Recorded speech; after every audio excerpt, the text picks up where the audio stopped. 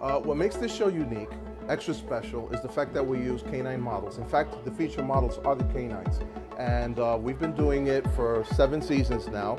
We're the first in history to ever put the dogs on the runways of New York Fashion Week.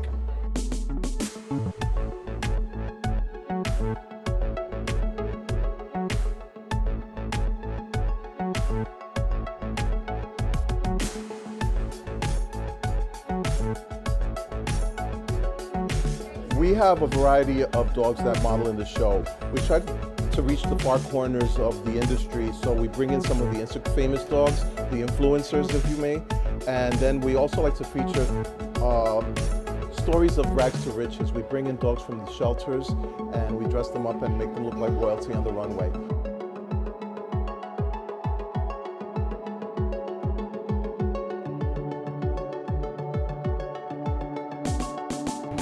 This dress was just made, so and I wanted a particular closure on it because I don't like using Velcro.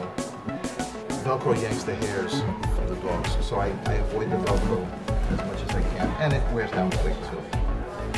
Yeah, I use a lot of natural fibers, breathability, flexibility, and the design itself enables them to do their business and get around when they have to. And I haven't had one complaint yet.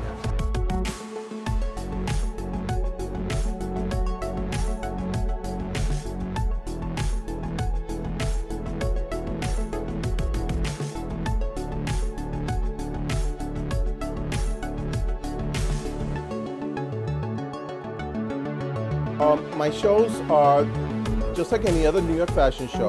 The beautiful models wearing my designs, because I also design for the women, and they escort the dogs down the runway and show off the clothing. Everything is custom made by appointment only. That's why I'm the pecaturier. But eventually I plan to open up a line of clothing that's readily available.